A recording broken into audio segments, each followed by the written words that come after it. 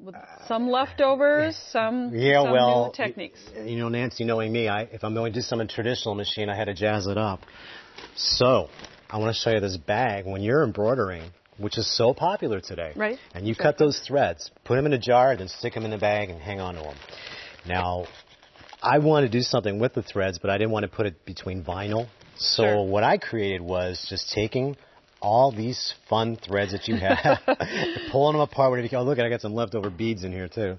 Just, go ahead and snip that, Nancy. Yeah. Okay, we're just going to do a little bit here to show, okay? But you're going to lay this out, and let's pretend this is an old cooking show, Nancy. And we're making pizza. We're making pizza, or you're laying pizza down.